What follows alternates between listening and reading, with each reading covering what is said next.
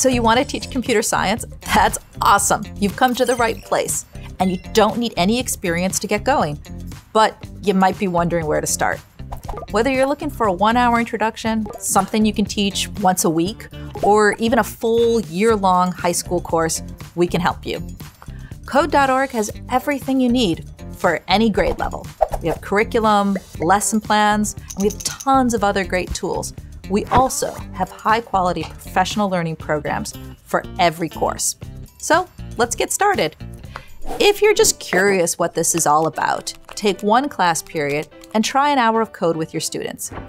These tutorials are designed for beginners of all ages. If you want to go further, we recommend trying our 20-hour courses for beginners.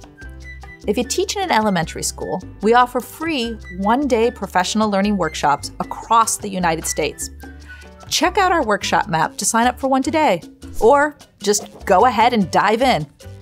For pre-readers, we recommend you start with Course 1. It uses picture blocks designed for younger students.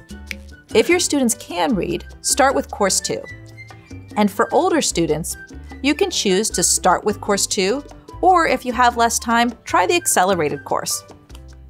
If you're a middle or high school teacher, we also offer full year courses, and we have professional learning programs that are designed specifically for those courses. These longer courses teach students a breadth of computer science concepts, such as how to build web pages and apps, how the internet works, understanding big data and privacy, and much, much more.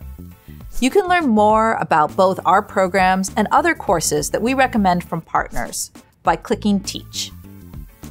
Once you've found the right course for your classroom, log in with your teacher account to reach the teacher homepage. Here, you can manage your classroom, see student progress, and assign courses to your class.